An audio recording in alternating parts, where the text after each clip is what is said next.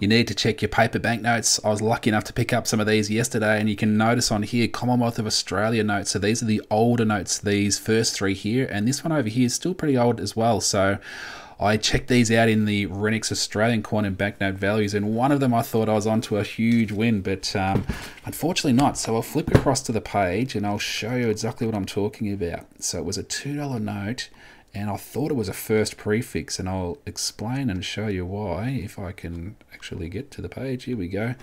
All right, so I was looking at this Coombs-Wilson note. So you can see here it's a 1966 Coombs-Wilson. So I'll just flick to the Coombs-Wilson. So as this one here, Coombs-Wilson, and it says in the book here, so the first prefix is FAA.